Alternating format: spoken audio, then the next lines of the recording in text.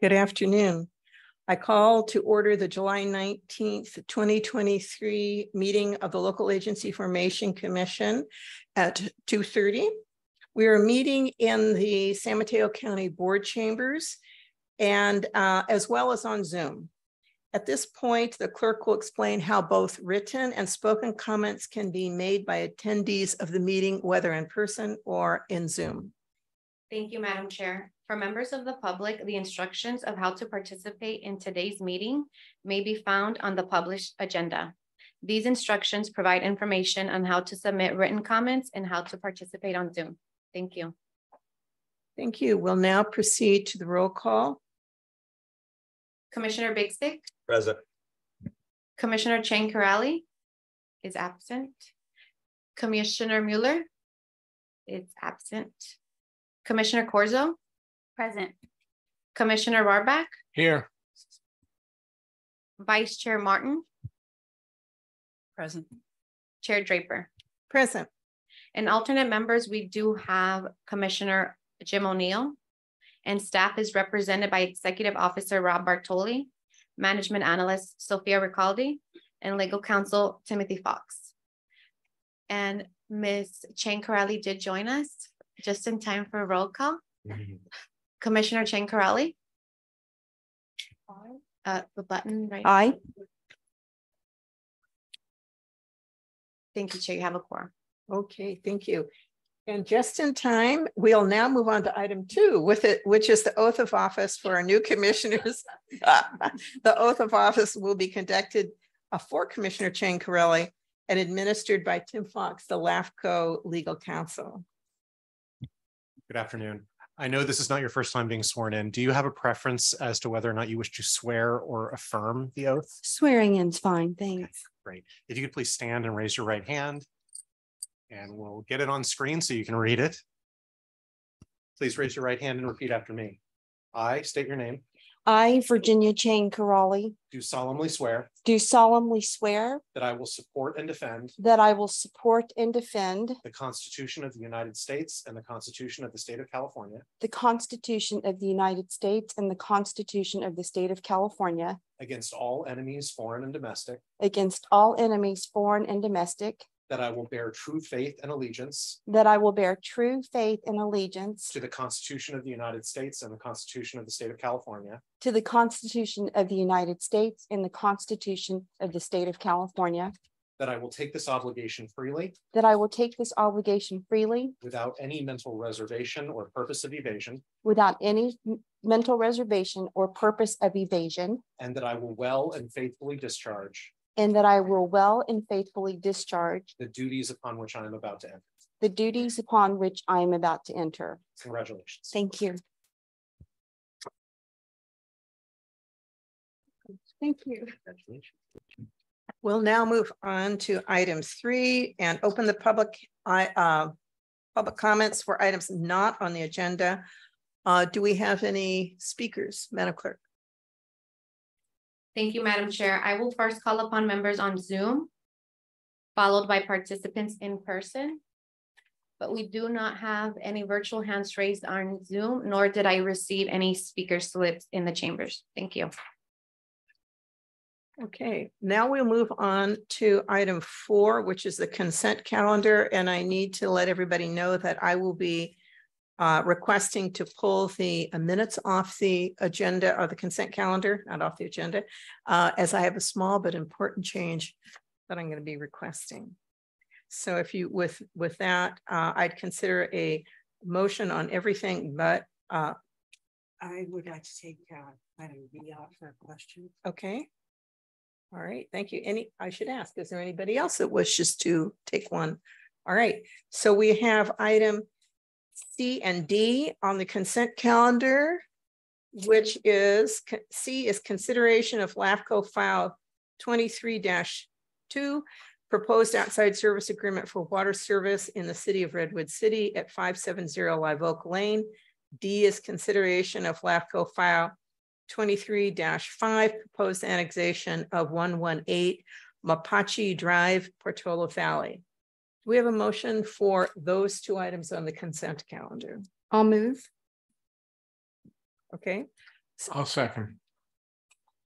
Okay, we have a motion and a second. Can you call the roll, please? Thank you, Madam Chair. That was a motion by Commissioner Chencarelli and a second by Commissioner Rarback.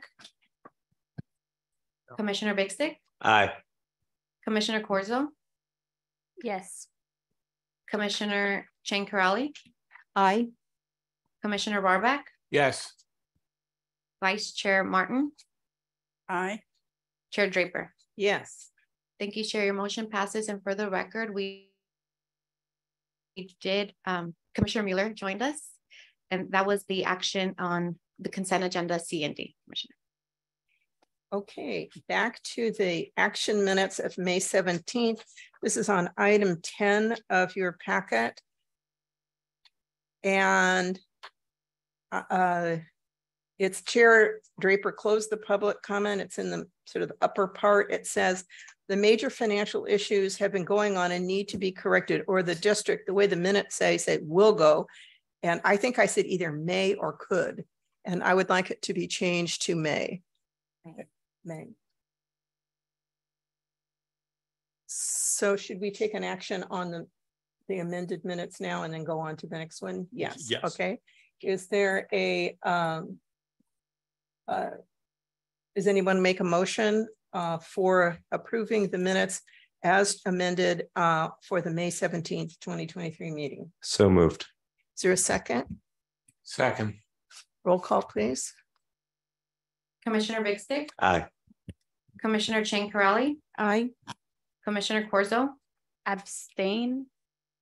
Commissioner Mueller, Yes. Commissioner Rarback, Yes. Vice Chair Martin, Chair Draper. Yes. Thank you, Chair. Your motion passes.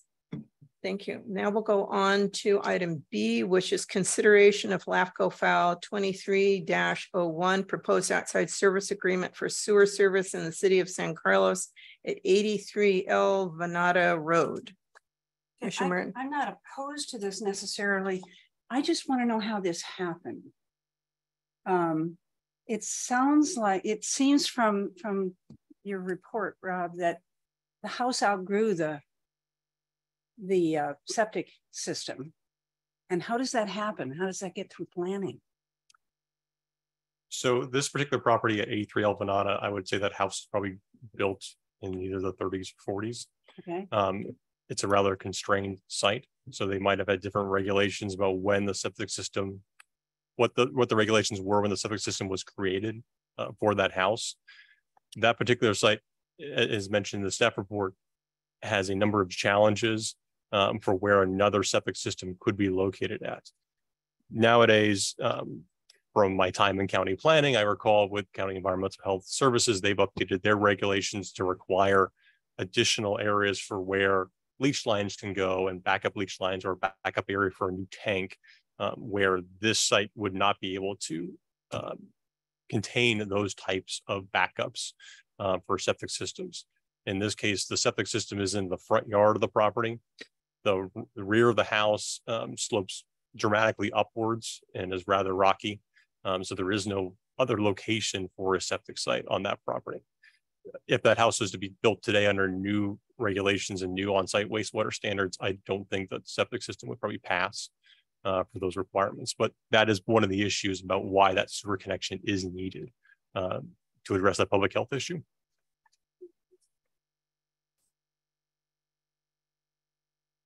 Correct. The on-site wastewater systems have a life span, and at a certain point, they just need to be replaced or moved to another location. In this case, there is no other location on the property. The planning department was had previously given new permits to people to build more. Yeah. And to my this has knowledge, failed. there has been no new development Okay. on that property, and nor is there new development as part of this when it is really in connection to a failed septic system. Thank you. Okay, I'll entertain a motion for approval. I'll make the motion. Okay, second. I'll second. Roll call, please. Thank you. So if I got that correctly, there's a motion by Commissioner Martin and a second by Commissioner Chencarelli. Commissioner Bigstick, Aye. Commissioner Chencarelli, Aye. Commissioner Corzo, Yes. Commissioner Mueller, Yes. Commissioner Warbach, Yes. Vice Chair Martin, Yes. Chair Draper. Yes. Thank you, Chair. Your motion passes. Okay. Now we'll go on to item number 5, which is an update on LAFCO file 22-09, a proposal to establish the East Bay Palo Alto Sanitary District as a subsidiary district to the city of East Palo Alto. And it's an update on the status of this consideration. Thank you, Chair. And so, yes, on November 10th, 2022, an application was received by LAFCo for a proposal submitted by the city of East Palo Alto to establish the East Palo Alto Sanitary District, or EPASD, as an independent, which is an independent special district, as a subsidiary district of the city, and that's LAFCO file 22-09. On June 15th, 2023, San Mateo LAFCO staff issued the certificate of filing, stating that the application contains the required information and data as required by San Mateo LAFCO and by state law. And then there was a hearing set on that proposal for July 19th at 6 p.m. at the city of East Palo Alto at their council chambers. On June 15th, on July 12th of 2023, the East Palo Alto Sanitary District Board adopted a resolution of intention to file an alternative proposal to the subsidiary district proposal, and that is permitted by state law. And when that resolution of intention to file an alternative proposal was submitted, that then triggers a 70-day waiting period, essentially, where the executive officer shall take no further action on the original proposal. So as such, LAFCO staff removed LAFCO file 22-9 from the agenda from today's meeting, and the notices were sent out to affected agencies, interested parties, and published on LAFCO's website with that change. There will be a hearing on the original proposal and the alternative proposal at a later date. We will renotice that hearing when it is set, and I'm happy to answer any questions. Are there any questions of staff at this time? Okay, seeing none, thank you, commissioners. We'll now open the public comment for item number 5. Do we have any comments? Thank you, Madam Chair. As a reminder for everyone on Zoom, you may press *9 to indicate your desire to speak. But Madam Chair, we do not have any virtual hands raised for this item. Thank you. Okay, thank you. We'll now close the public hearing on item 5. And are there any comments that commissioners want to make? Nope. Okay, now we'll move on to item number 6, and the proposal of the adoption of Amendment 1 to the Broadmoor Police Protection Study. And I understand there is a presentation. Sophia, please provide us with some background information. Sure. Thank you, Madam Chair. So as you all know, the Commission adopted the special study for the Broadmoor Police Protection District on March 15, 2023. Prior to study adoption, staff shared the administrative and draft versions of the special study report with the district to get some input and feedback. Staff also presented the special study to the District Commission as well as to the Broadmoor Property Owners Association in January. After the special study was adopted by the Commission in March, Chief Connolly let us know that the call for service data that was included in the special study was incorrect and shared with us correct information or call for service data after the May meeting. Staff made sure that this, or we verified the data with public safety, public communication safety. And so the correct data, call for service data, is that in fiscal year 2022, the police district received about 6,700 calls for service, which means that the cost per call per service was about $400. This is comparable to both Colma and CSA 1, which is unincorporated San Mateo Highlands. And those two areas are similar in population size to Broadmoor, with under 10,000 residents. So the top 3 service calls as a percentage of total calls to the district were passing checks, traffic stops, and follow-ups. Passing checks were the most frequent call for service for both Colma and CSA 1 and represented only 3% of the calls received by Daly City. These changes were made to the special study, and they do not impact any of the determinations or recommendations that were made in the special study. So the recommendation today is to accept public comment on the amendment and to approve by motion Amendment 1 to the special study. Thank you. Are there any questions of staff at this time? Yes. Just because I happen to have the data in front of me, and pardon me, because I didn't think to ask this question ahead of time, but do you happen to know the population of CSA 1? County Service Area 1, for those who don't see the acronyms directly in front of them. I am looking it up, but it is under 10,000. Right, but You want to know the exact? Preferably. Mm-hmm. You have another question as they're looking it up? Yeah. That's my only question right now. Okay. Thank you. I don't have a question, but I grew up in the city of San Mateo, and I don't have an exact number, but it's not very many. I would say probably even under 2,000. Okay. But that's like an estimate. Commissioner Merchant, do you have Thank a you. question? No. Okay. I have a few questions. Commissioner Martin, at one of our last meetings on this topic, was saying that when we got the information, she wanted to be able to compare apples to apples. And I think you were talking about definitions and making sure that things were defined. And this has been a topic of a lot of scrutiny. And I started looking at it and I realized I was confused.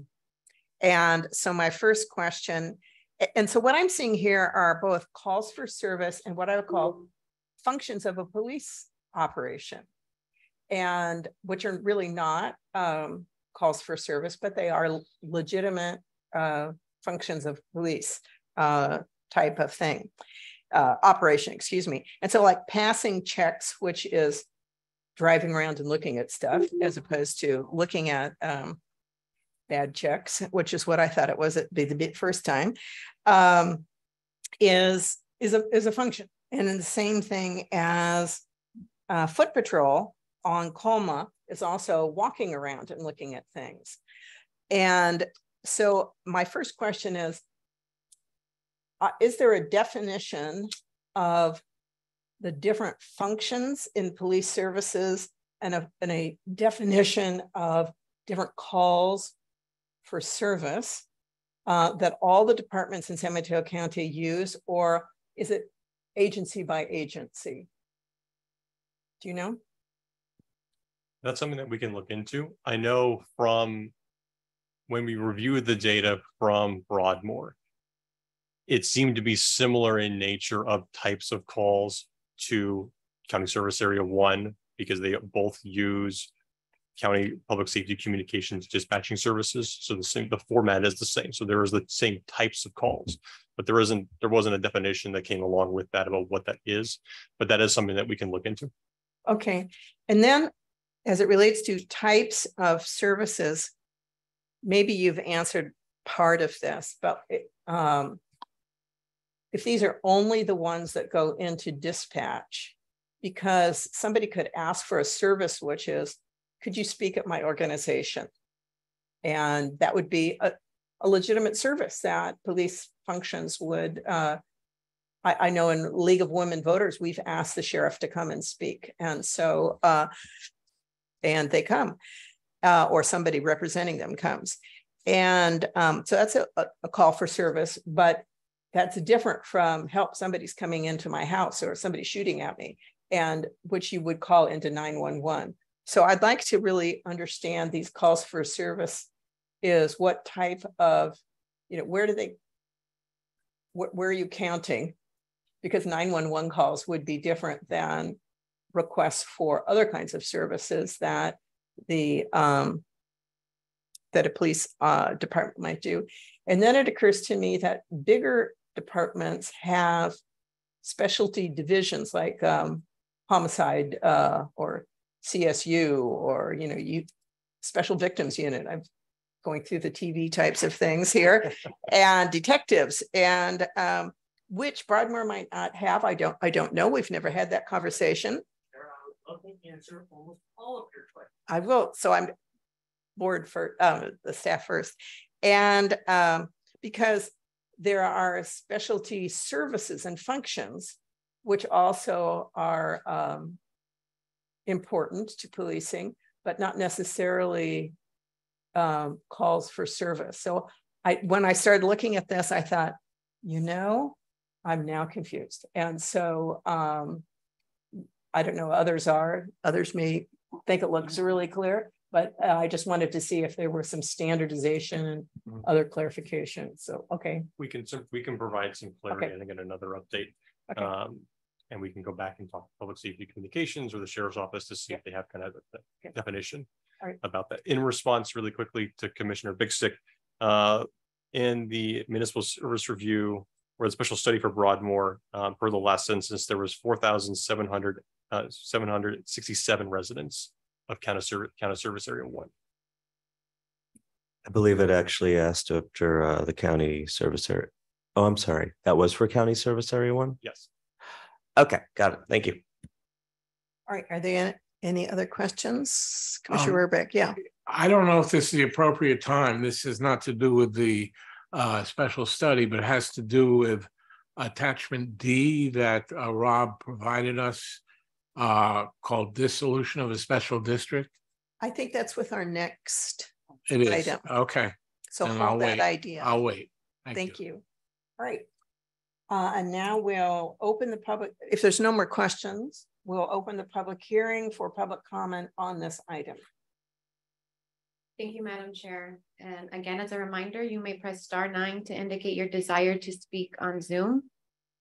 And I do have one virtual hand raised from Andrea Hall. So I will call on Ms. Hall. I did not mean to raise my hand for this item, so I'm very sorry. No worries. Thank you. So I do have another hand raised by Ms. Taliava Aguirre.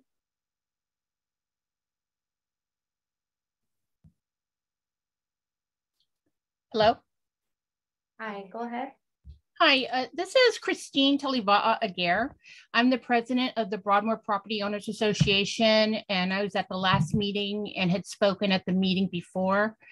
And I just want to reiterate that the community, the majority of the community is behind the police department and Police Chief Mike Connolly. We are working with him in order to get whatever issues need to be resolved. We are just getting our Property Owners Association back up and running after being closed down for the pandemic for 3 years.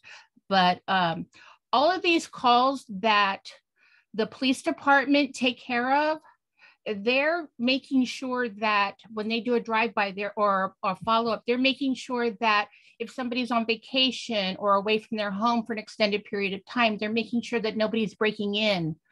Other things that they're doing, we have a lot of seniors in our area, and so they do a lot of checkups to make sure that our seniors are safe. And we really appreciate it, everything. Our police chief, he shows up to all of our meetings after hours.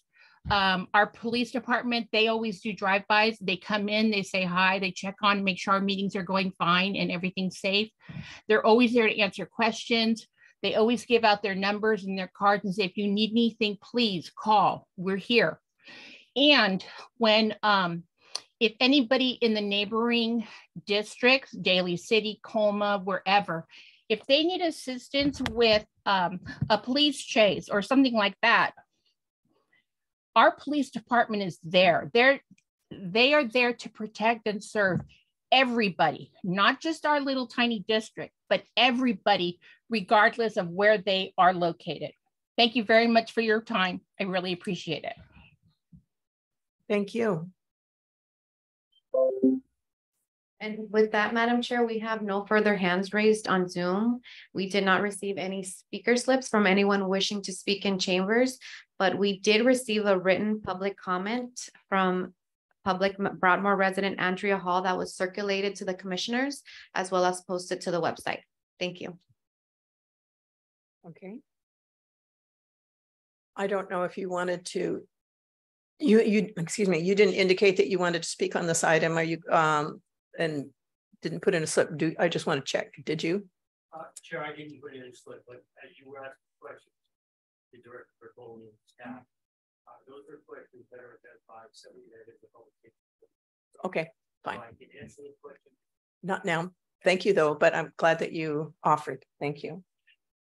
Okay, we will now, excuse me, close the public hearing and go on to the next item, which is, I'm sorry. We closed the public hearing and we need to entertain a motion as whether you want to do this amendment. And I just want to let people know that I am sort of thinking that we should pause a little bit to get some of those definitions, but I leave it up to the motion makers of the commission as to what you want to do. In other words, I would not be supporting this as staff has recommended. I'd be wishing us to continue it until we get further information on the definitions of what are the types of services and what is a legitimate call for service. I agree with the chair. Okay, is there I'm sorry, I see two questions. Commissioner Chiancarelli. So then if we amended this further based on the information that you want, is this going to come back to us for an approval? Okay, so basically we're just doing more due diligence before approving something. That's what I'm suggesting. Okay, and I agree with that. Thank you. Yes. I'll move continuing the item until we have the requested information from staff. Okay, is there a second? To a date certain or to be To determined? a date certain, should we, when do you think, staff? I think this could be brought back at the next LAFCo meeting. Is that it'd be September 20th? And then to be brought back at September 20th. Is there a second? I'll second that. Okay. Questions? Can I just ask staff one question? Sure. So, Mr. Bartoli, you obviously authored this study, right? If this data had been presented in this format at the time you authored the study, would you have included this number in the study, or are you providing it to us amendment at the request of the district? We did have the data numbers in there. This is a correction. And so that and that is based on information that we've had from the discussions with the district, information provided by the district. And so it is a correction. So we have an existing table that this amendment would correct with that. But then in the discussion that we've had at previous meetings, there has been questions from the commission to provide additional context to that data. So that is where we did the breakdown of what the top 3 calls for service are. So that's the one big change, new additional information that's in the report. Otherwise, it is just a correction to that data that was existing within the report when it was adopted. This is still not, I'm still going to ask again though. Yep. At the time you originally authored the report, if you had this information in this format, would you have included it? Are you simply correcting it because you just didn't the first time, or? No, if we would have had the data originally from Broadmoor that had the numbers of calls for service that we are amending right now, we would have included it in the report. Yes. In this format? Yes, in this format. Okay. Yeah, so it might, I understand my colleagues wanting to look further into this, but I'm not sure. My only personal reservation on this is if staff would have included it with us the first time in this manner, and they're providing it for correction. My question, well, let me ask another question from Mr. Bartoli. In looking at the numbers from the other districts, have you done the same? You've done the same type of scrutiny to make sure you're comparing apples to apples? We have, but if the commission would like clarity about what those apples are and definitions to them, that is something that we'd be happy to provide. Okay, but for the purposes of comparison, Mhm. you're confident that this is an apples to apples comparison with the other districts? Yes. Okay. Well, and my point is that passing checks is not a call for service. It is a function, but it is not a call for service. But it could be a call for service if in fact some agencies say, could you pass by my house because I'm going to be gone? That is. So I don't know what's in the bundle of call for services. And I think my police district does not do those vacation checks. And so and different agencies are different. And so that's just what I'm asking is that because if we had to act on it now, I would say remove this data because there's to me a difference between a function and a call for service. And I just am asking that it be defined so that we know what it is. Okay, well, I'm fine with that as a courtesy to my colleague before we accept the report and its finality. I do know this, for instance, the City of Menlo Park Police Department does do the courtesy checks of homes. So I think other cities do it, but I think it's probably a good idea to go ahead and look at that. So I'm happy to go ahead. I'm happy to go ahead before we move forward with it, get the information you're requesting. Well, the last time I asked, they said they don't do it anymore. So oh, really? Yeah. So that's the. I think I can clarify that today now. Well, because I would like it in writing, so that would be best if we can have that. All right. There's a motion and a second to continue to September. All in favor? Aye. Oh, I'm sorry. Do a roll call. Sorry. Thank you. That was a motion by Commissioner Big Stick and a seconded by Commissioner Warbeck. Commissioner Big Stick. Aye. Commissioner Chincarelli. Aye. Commissioner Corzo. She stepped out for 1 second. Commissioner Mueller. Yes. Commissioner Warbeck. Yes. Vice Chair Martin. Yes. Chair Draper. Yes. Thank you, Chair. Your motion passes. Okay, now we'll go on to item 7, which is an update on the Broadmoor Police Protection District for information. Staff? Thank you. So this is the 90-day update for the Broadmoor Police Protection District special study as requested by the Commission upon adoption of the special study. At the last meeting in May, the Commission requested some information about the county pool investment policy. And so the first update is to describe it and how it relates to the district. So the purpose of the county investment pool policy is to safeguard investment funds and meet liquidity and investment needs of county pool participants, which include public agencies like the district. All participants are required to acknowledge that it will meet the minimum balance requirement of $250,000. And in May, the county issued a memo notifying participants that any withdrawal that causes the withdrawing agency's balance to fall below $250,000 will be advised of the requirement to close that account.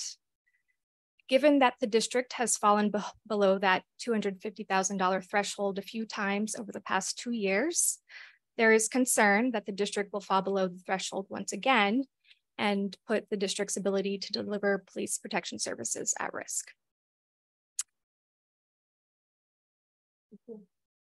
Moving to the district's adopted budget. So in June, on June 22nd, the district adopted their annual budget for FY 23-24.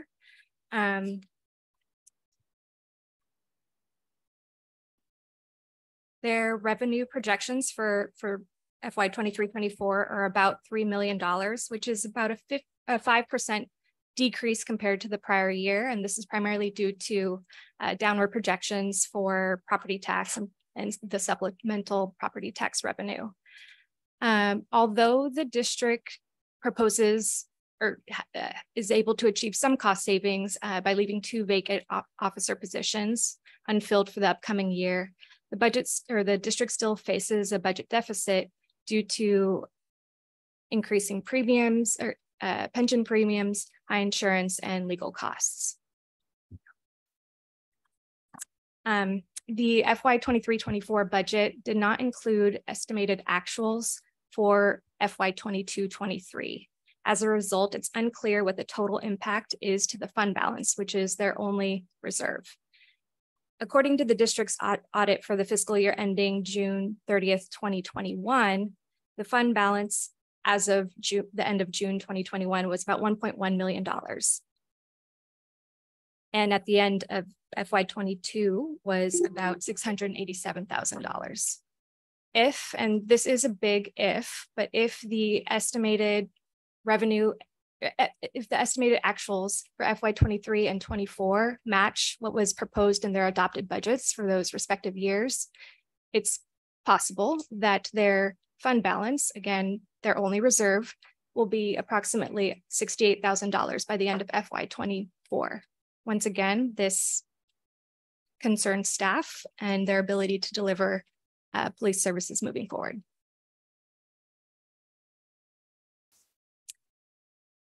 On June 22nd, Supervisor Canepa's office hosted a town hall meeting to give residents an opportunity to get an update on what's going on with the district and the special study and discussions about dissolution.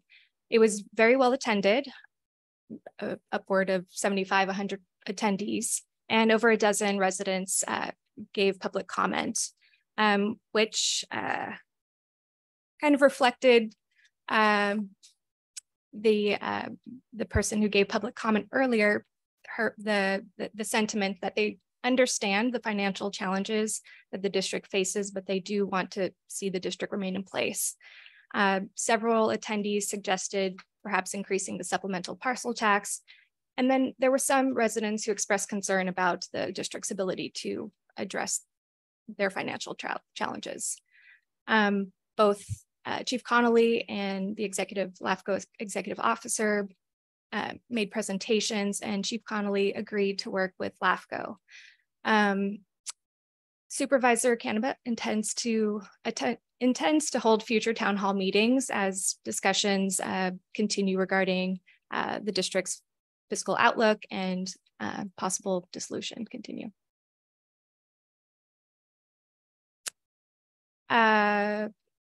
In early July, LAFCo staff received the matrix, the completed matrix from Chief Connolly that outlined their agreement or disagreement with each of the recommendations from the special study, their planned date for change or implementation, and their reason for non-agreement to a recommendation if that applied.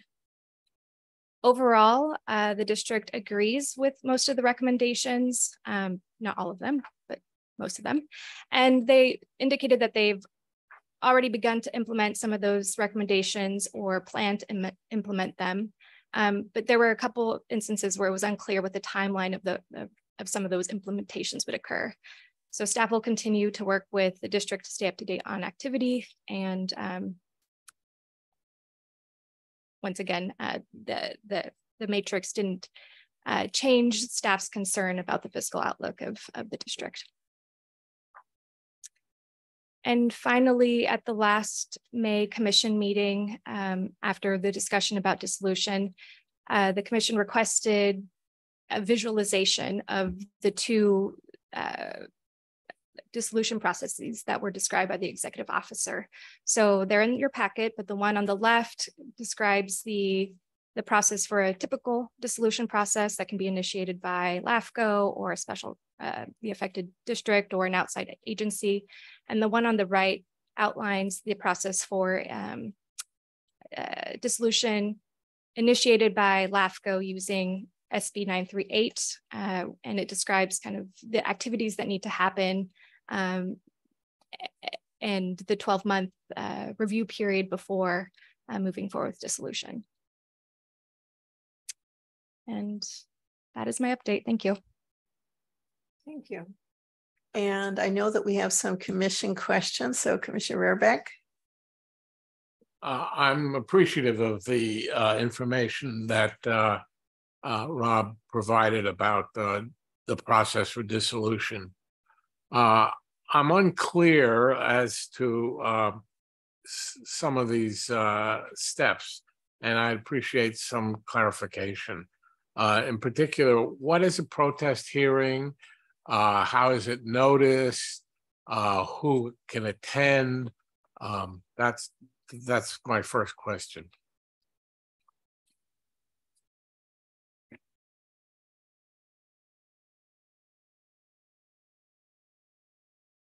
We'll pull up this, there we go. So after a commission's decision on really any item that does not have either 100% consent from the property owners or from the applicant, there is a requirement for LAFCo to conduct a protest hearing. We typically do not have them in this county because we don't have actions that usually do not have 100% consent, but there is a requirement in those cases to have protest. So if on an action, let's say of dissolution, where the commission approves dissolution of a district, there then is a requirement to hold protest, and the protest hearing has to be set within 35 days of the commission's decision, and then the protest hearing can be up to 60 days in most cases for when that hearing would actually be. Protest is has been done in person by either handing in written protest or by mailing in a protest. The protest comes from the registered voters or landowners within the affected area. So in the case of a dissolution of a district, is those that reside and are registered voters within the district or that own land within the district. There are, depending on a number of inhabitants of the area, if there's 12 or more registered voters, then it's an inhabited process that we're going through. In those cases, there are various thresholds then about how much protest would be required. That comes off of 25% of the registered voters within the area, or 25% of those owning 25% of the land value, of the assessed value within the protest area. Those calculations are done at the protest, at the conclusion of the protest hearing. So protest can be submitted anytime from when the notice goes out that there will be a protest hearing, up to 60 days, which when the protest hearing is set. And at the protest hearing, they can submit protest as well. It's then calculated either at the protest hearing or later, depending on whether or not there's sufficient protest. If there is sufficient protest, if it's greater than 25% protest and less than 50%, then it goes to an election, again, of the district residents and registered voters, should say. If it's greater than 50% protest, it actually terminates the proceedings. So in cases for protest hearings, that notice can either be by mailing out to registered voters that notice and landowners, or publishing it in a newspaper that's widely circulated. We in the last 23 years, I think we've held 3 protest hearings that I can recall, 3 or 4. Thank you very much. That's helpful. Any other questions? Yes, go ahead. So I have 2 questions, and it's my style to ask just clarifying questions to make sure I'm very solid on points that I think I read. And it seemed like in the staff report, given the projection of the hemorrhage of the reserves, what it looks like is when they get to creating the year 24-25 budget, which presumably would be a year from now, they apparently would not have the reserves to cover expenses. Is that more or less staff's understanding?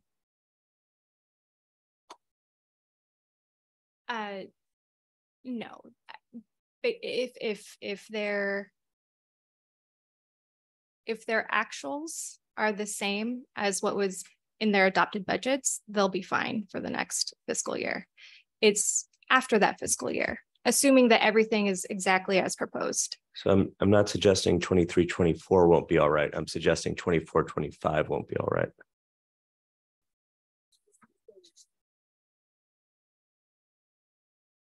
Depends, I guess. It will depend on what the actuals are, but you are if it is $68,000, if those two budgets are actualized and the fund balance is $68,000, from what we have seen with prior year budgets and the draw on the fund balances for those years, it would be unlikely then if it's the same amount, unless there's dramatic cuts, then that would be a big challenge for the district then to overcome. Because we have seen budgets be unbalanced in the around $200,000 to $300,000, and if the reliance has been there that the fund balance has been adequate to do that, if it drops to $68,000, that same practice we've seen very challenging to continue, and it probably be a financial issue at a certain point. And so it's kind of looking at two things simultaneously, right? It's what is probably going to happen against, where are we now, and where we are now is a place that may or may not be in flux to a point, and it may be in flux to a point where what seems to be a probability may not come to pass. But I want to understand that we're in a place where a probability may not come to pass, but we are looking at a probability. Okay. And then the other question is, are they currently in the county pool? Yes. Okay. Thank you very much. Thank you. So I want to thank you first off for responding to the report with your responses. I think the big primary concern that we have, at least I don't want to speak for the whole board, but one of the primary concerns is providing the right amount of information transparently to the residents in Broadmoor so that they can make a decision what they want to do. And so having that response is helpful to that. The question I have for Mr. Bartoli is, it might be a question for Mr. Fox, is, so we have a check now in place with the county, or if the district drops below the $250,000, they drop out of the pool, and that's great for the immediate term. But the question that arises for me is that after, let's imagine that the district drops out of the pool, and then at that point the district ends up going bankrupt. While we've protected short-term obligations, my question is what happens with respect to the pension obligations and the continuing obligations of the district? And I think I've asked that before, and I just wanted to confirm to make sure that there'd been some research into that, and that those obligations do indeed remain with the homeowners of the Broadmoor district. Is that correct? So I'll respond first in the context probably of LAFCo law. Because we are in the situation where you can have something occur financially to the district before a commission action comes forward, such as a dissolution of the district. In the case of a dissolution of a district, the district is solely within the unincorporated area of the county. The county becomes the successor agency. They may also become the provider of service, depending on what that service is. However, any liabilities that district incurred, the district essentially remains as an entity for those liabilities. So it would be that the liabilities of pension or other obligations would remain to be paid for by the residents of that former district. The district is not dissolved completely until those obligations are wound up, if for LAFCo purposes. All right. And the same is true if LAFCo does not move to dissolve the district, but it goes bankrupt. In that circumstance, those liabilities still remain within the district and the residents of the district. Yes, the special district continues to exist as the holder of liabilities toward the people to whom they owe various money, such as pensions. I think the distinction that Mr. Bartoli is making is that the county is in backup position to this special district in particular, only because it is the provider of police services by default. We don't like to say of last resort because, obviously, but the sheriff is the law enforcement agency for the entire county. So we know that we are backup provider for services, but we don't stand essentially as a guarantor of liabilities that are incurred by special districts in the county's jurisdiction. Those are vested in the special district itself. And I think what Mr. Bartoli was hinting around is that special districts are susceptible to proposals for reorganization, whether they're initiated by LAFCo or by persons who live in the Broadmoor district or other public agencies that see a need to propose some kind of reorganization. And there are procedures by which a proposal for reorganization can provide for various successors to be responsible for various things, including administration of those liabilities. But generally speaking, it's the tax revenue represented by the tax increment in that district that is supposed to back up the obligations that the district has financially. So in the case where an agency goes bankrupt, but continues to exist, that liability still remains with that entity because that entity still exists. In the case of dissolving an agency, the county becomes a successor, both probably for services and also for winding up the affairs of the district. The district still remains technically in the entity to capture property tax from that to pay for liability. So that way, in those cases, if there's pension obligations that may need to be paid, they're not spread out to county residents. They remain solely need to be paid by the residents of that former district. Okay. I guess so my confusion is it a distinction without a difference? Because if the district goes bankrupt, the county would still be in a situation where we would be the successor, would we not? Or would there be some other entity? Not necessarily, but a proposal could be made that the county would be the successor. You could also create another agency that would wind up the affairs.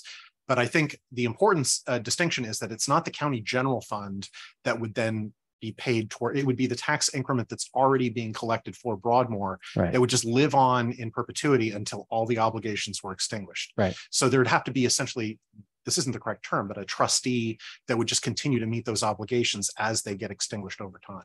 Right. And the reason why I raised that is because I think it's really important for the residents of Broadmoor to understand that if they do pursue a supplement parcel tax, that's adding to the continuing obligations upon which that they would be pulled from to go ahead and pay for those pension liabilities over time.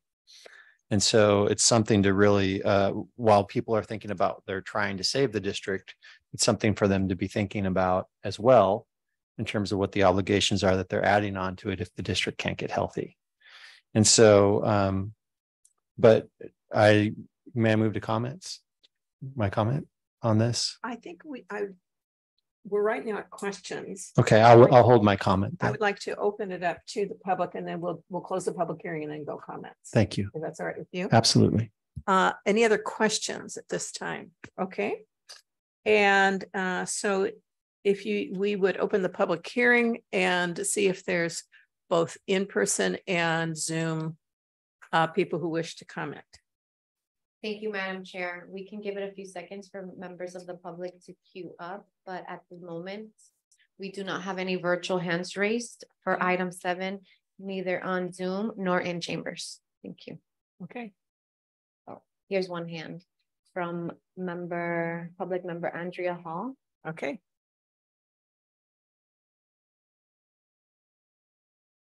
Go ahead, Ms. Hall. Hey, can you hear me? All right. Yes. Okay, great. So I just had a question.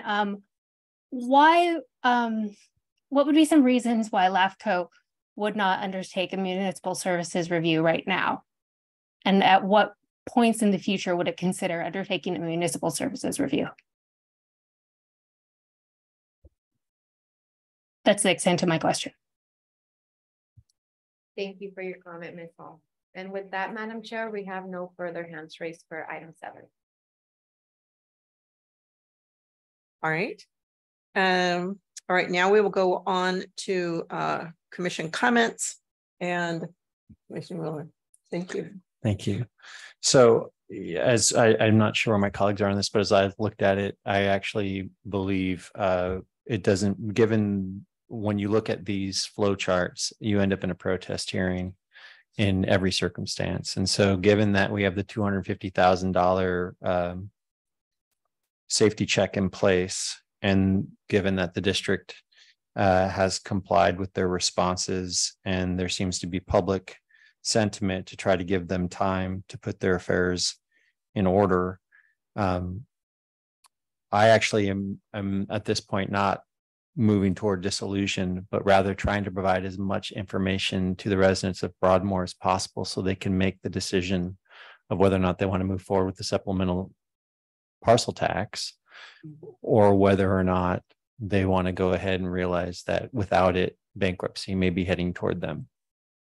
So, but either way, I think this is given the financial direction of the district, this is coming to an end without the intervention of our board, but to provide the necessary information for the residents to make a decision.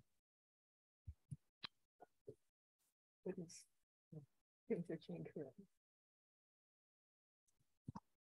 I agree with Commissioner Mueller, and I'm actually hoping that that the district will kind of work to take into consideration these recommendations from the LAFCo study. And I'm looking at the one that talks about accountability structure and efficiencies, and the district disagrees with the recommendations to adopt the annual GAN limit appropriation limit resolutions and reduce reliance on excess ERAF for district operation and maintenance. And so being on a special district that has to deal with the GAN limit, which is the Menlo Park Fire Protection District, I mean, we actually do vote on that.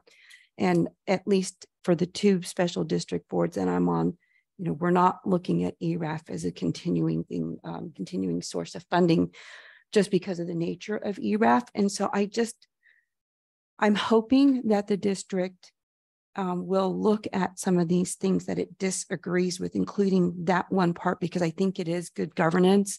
And just from a transparency standpoint that Ray brought up, I think that's very important. And quite frankly, I think it can give you an honest picture of where you are financially, so you can actually do more long-term financial planning. Because I think the pension liabilities, I think, what is it, like 437,000-ish on a $3 million budget? Is that, if I remember correctly, I might be wrong on that. But anyway, it's a lot vis-a-vis the budget, that you get a picture, an honest picture, and that the residents get an honest picture.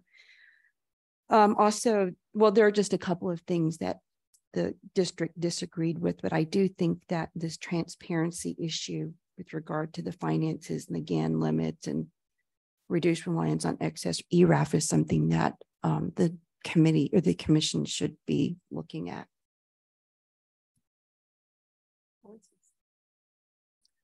First, a question, presumably from LAFCo attorney, on the GAN appropriation limits. What exactly are the legalities around requiring that? Are they not required to have that in place? I believe the state of play is that the district is being advised by its legal counsel that it has a plausible argument that it is not subject to the GAN limit. And I don't know that any county agency has necessarily been in a position where it could definitively disagree with that. It is a matter of internal governance to some degree. Maybe there are other county officials or agencies that have to take it into account, but I know that the district has been asserting for a while that it has an argument that the GAN limit doesn't apply to it. And I have not undertaken to understand the merits of that argument. So I appreciate you elucidating those nuances for me, given that my core agency that I work for as a member of a city board, we clearly have that in place. And so it's yearly routine. So as I go through this matrix, and first of all, thank you for having filled this out. The effort made and having this information directly in front of us, it paints such a more vibrant picture of what we're looking at.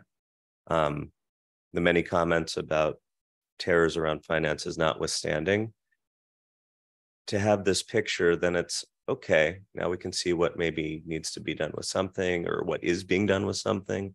And that's really helpful. So thank you for that. And having been a member of several boards at this point in my time serving in certain directions, I'm going to start with just a couple what I hope are helpful critiques and then end on a positive note.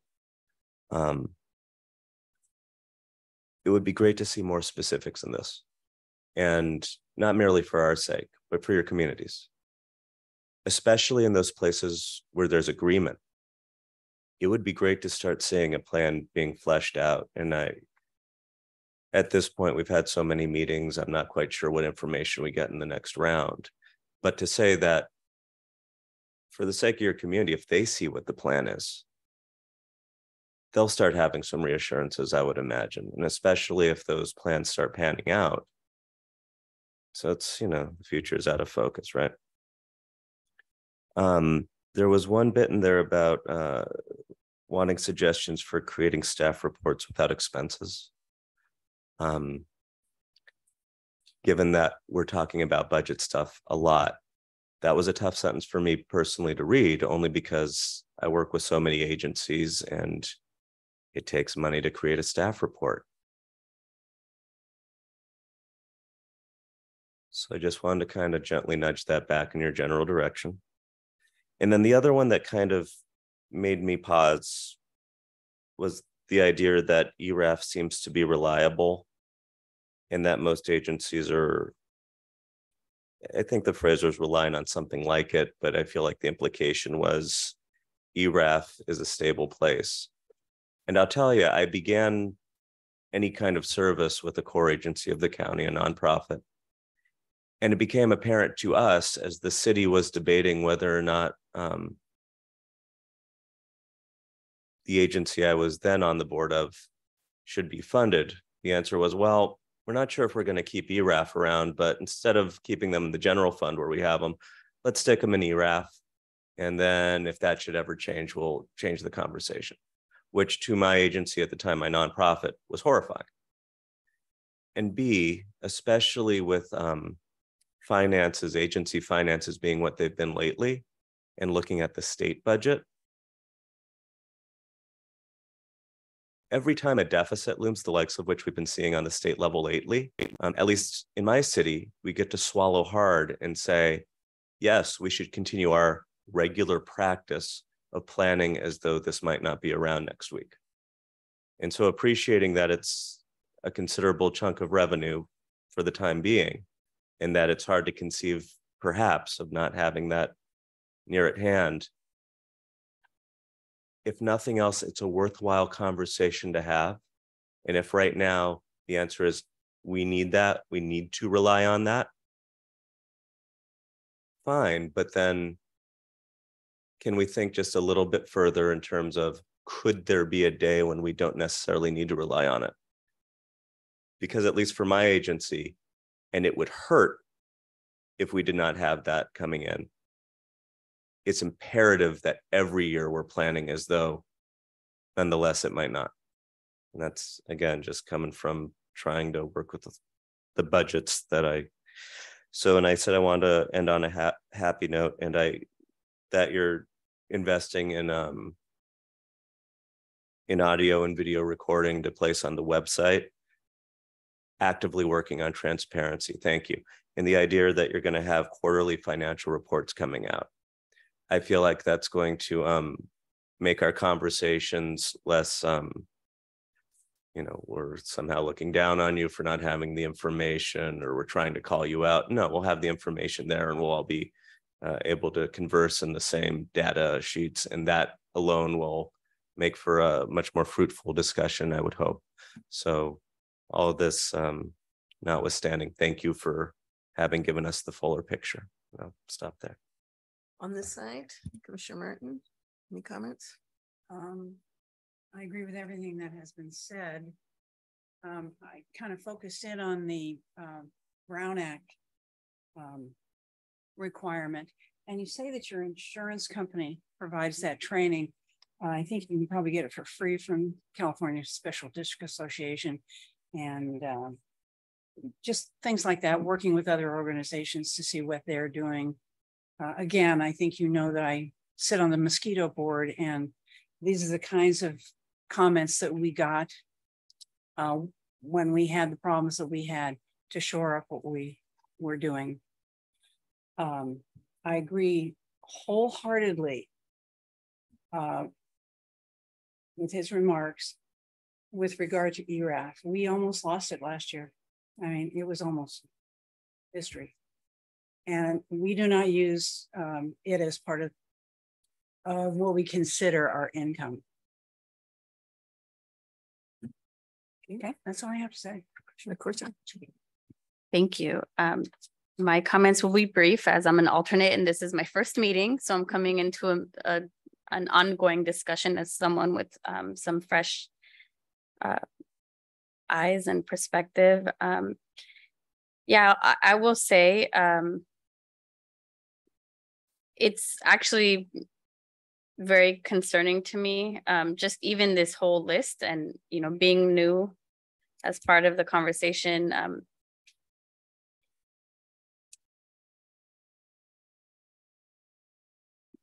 It seems like there's been a lot of progress made, but you know, can I actually just ask for some clarification? Where are we in this process? Because I'm like totally new here. So I understand that we are talking about this dissolution flow chart, but I'm not understanding where we are. Or are we right before? No, we're not on. We're not on it at all. We did a special study. Yes. And as a result of that special study, there was a lot of conditions, not condition, but recommendations. And that's, and so at one of our last meetings, the commission wanted to know, how did Broadmoor think about those recommendations? And so that's what's in the chart. And then one of the options, because we looked at options, should there, you know, looking at all options, one was dissolution, which got people very excited. And also many of us didn't quite know what were the steps, just from an informational purpose. So it was requested that we have a flow chart to say, well, what does it look like? So we've taken absolutely no action to do either of these. It's just for information.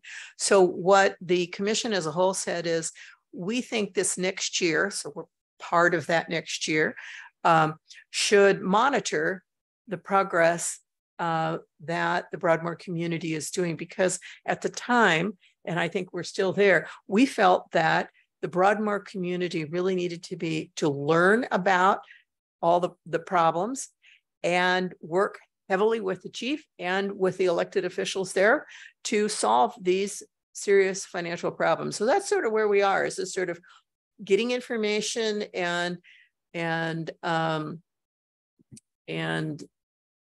holding public meetings and seeing how progress is being made. Thank you. So we have not conducted an MSR. We have not, because we've not gotten to a point where to date that it should, that we've not triggered it, and it's not on our work program for this next fiscal year.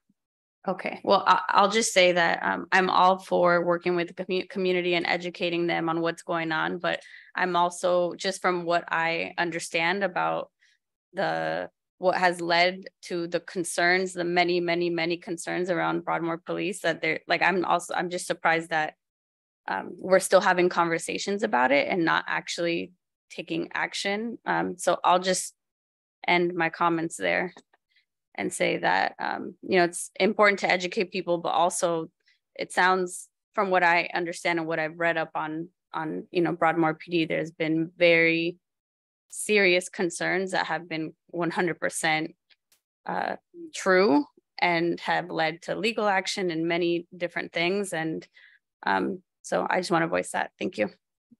Commissioner Rohrbeck, your comments. As I've said before, this is not the first rodeo for this district. This has been going on for a decade. The finances are really worrying to me, and if the district goes bankrupt, then the citizens are going to be deprived of important police services. So I'm very concerned about the finances, and even the budget that has been approved indicates that in 2 years, they're not going to have any reserves. And if the economy goes south, it's going to get even worse. So I'm very concerned about the future of this district. And we need to really monitor that they're going to correct these inadequacies soon. And I'm not sure that there's a real serious program to correct that. And I think the citizens of Broadmoor need to be apprised of what's going on and realize, as Ray just said, that they may be on the hook for the debts that the district might encounter if it goes under. So this is important and it's concerning to me. Thank you. Okay, let's see, I'm going to go back here and go through again, and then I'll make the final comments. Yes, go ahead, please. No. So I want to just piggyback on Commissioner Martin's comment about CSDA being used as a resource, because I think it's really important. And again, thank y'all for filling this out. I think it gives us a clearer picture, but I also think that there are resources at CSDA that are free, including, things about the importance of a reserve policy for special districts, for example, and maybe how to start one, things like that, pension liabilities, all of those types of financial issues. So I'm just kind of throwing this out there that maybe y'all look at CSDA as a resource to see what kind of solutions or offerings they might have to well, maybe, but they might be able to point you in other areas for your board to look at and for staff to look at. But I think you should not totally rely on that, but look and see what benefits y'all or not. But again, thank you for doing all of this. I hope it helps the district as well as LAFCo. Thanks. Okay, Commissioner Martin. Thank you. I have a question. Where are we going now? So where the commission decided, I think 2 meetings ago, was and we have a schedule of monitoring. And so we'll be back in September, I believe. September, correct. And at that time, there'll be more information on the actual closing. So we will have that information, but I mean the fiscal year. So we'll continually look at this over the next year. And so that's where we are. We're just in a monitoring, seeing what's going on, because we felt that it was very serious and that we needed to keep our attention on the issue. I ask because I agree with Harvey that this has been an issue as long as I've been in government in this county. Unfortunately, Lord Broadmoor. Okay. And I think that's my final comments is I want to thank you again for being here today and for the work that you've done. And I noted in the budget that you didn't fund 2 police positions, or 2.5. And I'm sure that's very hard to do. That's a big percentage of your workforce, but it was a major step. And I'm wishing the community luck. And I really mean that. And working through these very tough and challenging issues that are before the police district. And so I think we'll continue on with this, but again, I want to thank the community too. And I think the speaker that was here from the community, that they are there because there are a lot of very talented people in this area. And I really think there's resources and thoughts that they have that can help solve these problems. But we need to keep on this and understand where things are. So that ends this item, and I thank everybody. And they will close this item and go on to item 8. Thank you.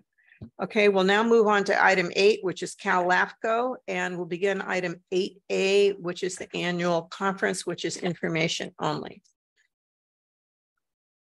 Thank you, Chair. So registration for the LAFCo Annual Conference for 2023 is now open. The conference will be held in Monterey, California from October 18th to the 20th. So far, Commissioners Chair Draper, Commissioner Bigstick, and Commissioner Chinkarali have expressed interest in attending. If anyone else is interested, please let me know soon, probably by the end of this week, or if you can let me know at this meeting after it concludes. Be happy to talk to you about it. And that is item 8A. Anyone has comments, I will move on to item 8B, and that is, as part of the conference, elections will be held for the LAFCo Board of Directors. So each LAFCo is entitled to 1 vote for the board at the elections and the business meeting before the membership. And the LAFCo bylaws require that member LAFCos designate their delegate in writing prior to the annual meeting. Delegates may be a commissioner or the executive officer. So in previous years, the executive officer has been selected as the alternative in case the event that the designated commissioner or the alternative commissioner are not able to participate in the election. And in years where the chair has attended the conference, the chair has been designated as the voting delegate and other members have been the alternates.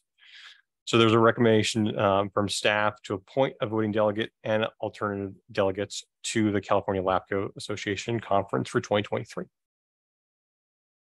Well, I'm going to be there, so I can be the voter if you would like.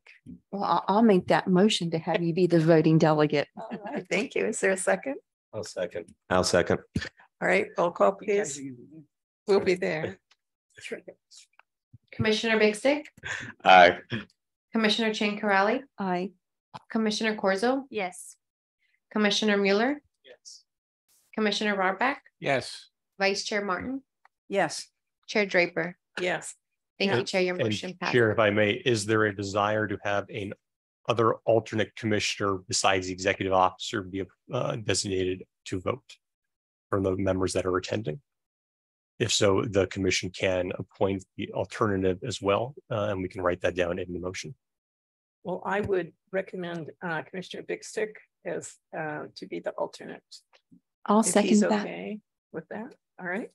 Absolutely. All right, Second. and we'll incorporate that into the motion if that's all right with everybody.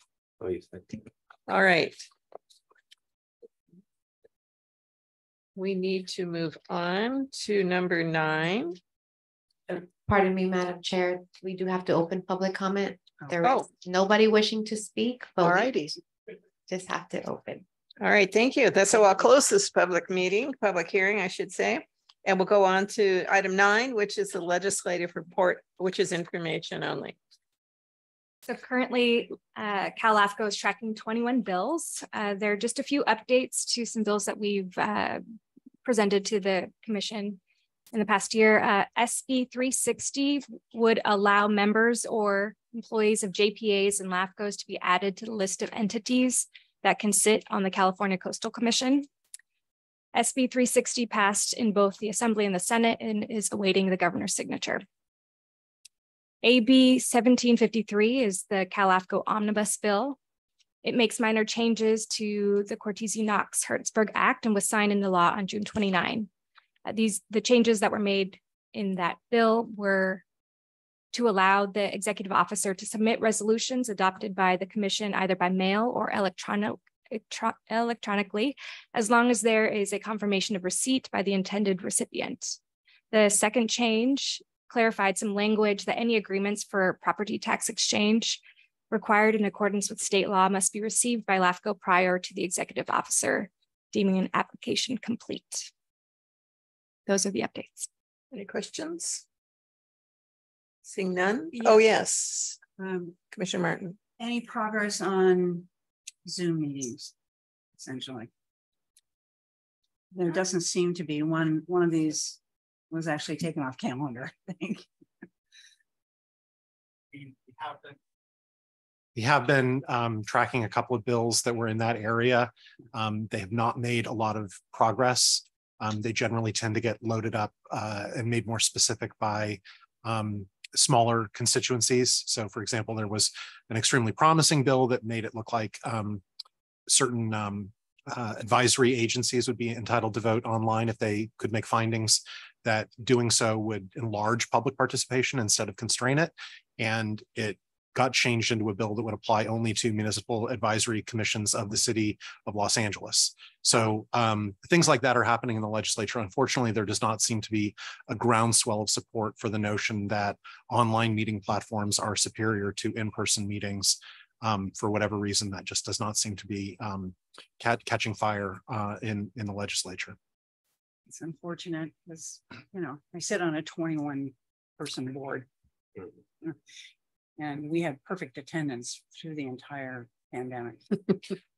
We have certainly received feedback from the folks who volunteer and serve on advisory commissions at the county level that their commitment to service is very strong, but that they find it extremely difficult to meet in person under current circumstances, whatever they may be, and that their volunteerism and the breadth of the people who could participate in governance and decision-making would be broadened by allowing more flexible rules. And I believe our county manager, county executives, legislative analyst, advocate has made that message clear to our legislative delegation that there is that voice in the community that people want to participate in governance by participating in more online meetings. But again, as we said, there appear to be some very strong interests that are more persuasive to the legislators in Sacramento. Okay, thank you. Okay, we'll now open for public comment. Are there any public comments on item 9? Thank you, Madam Chair. We did not get any speaker slips from anyone wishing to speak in chambers. And we do not have any virtual hands raised for item 9. Thank you. Okay, thank you. Then we'll close that public comment period for item 9. And we'll go on to 10, which is any commissioner staff reports, information only. Anybody? Seeing none, we will now, do we need to open the public comment on this? I guess we do. Yes, and again, we did not receive any speaker slips for item 10, nor do we have any virtual hands raised on Zoom. And item 11 is adjournment at 3:52. Thank you.